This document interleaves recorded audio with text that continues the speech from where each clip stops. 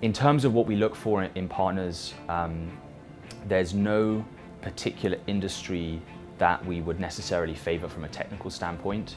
The technology we've built is meant to be industry agnostic, and we think we can provide value to pretty much every industry, and also every geography as well. The profile of the partners that I think we have worked best with in the past, it's highly collaborative.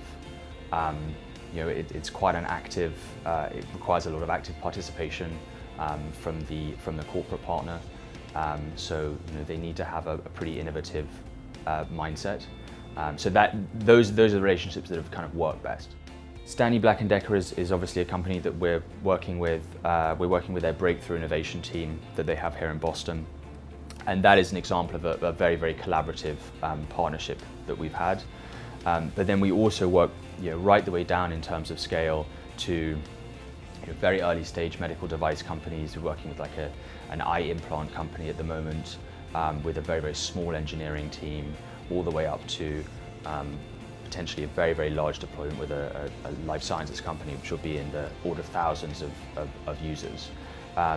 So it kind of runs the gamut, which is nice for us, I suppose. We recently raised $2.6 million from a mixture of venture capitalists, mainly in the West Coast, and then some Boston angels. The Boston angels in particular are very focused on the artificial intelligence ecosystem, which is incredibly strong in Boston and has been historically. So that money is going to be used to scale up our sales team and our engineering team. So we'll be growing headcount over the next year or so, I think, to about 20.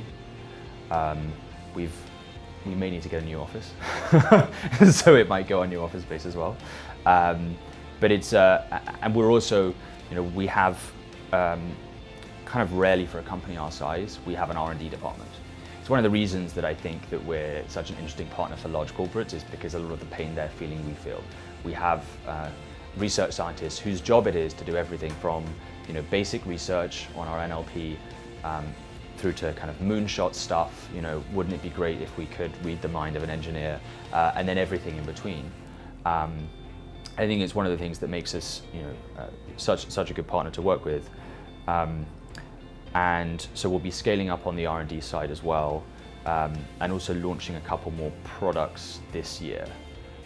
So one of the things that we're going to add with the money is the ability to identify people based on ideas.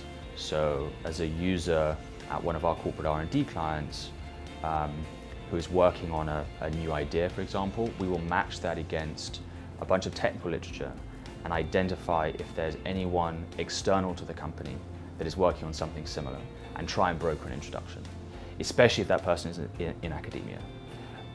So that's a very, very exciting thing. Yeah, so sales, engineering, and I think some more R&D. We've made a very conscious decision about diversity as a hiring policy.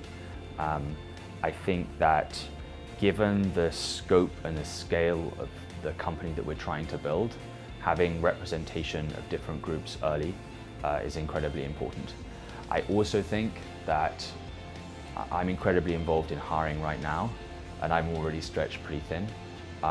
Your company will look like your first 10 employees, and culture and diversity pays dividends, not just in the short term, but even more in the medium and long term. And it's something you need to get right very, very early, because there becomes a tipping point where the culture can become toxic, and it becomes harder to hire and harder to do great work, because actually, yes, we have intellectual property and we have a bunch of really cool tech, but actually the thing that brings value to the people that we work with is the quality of our team.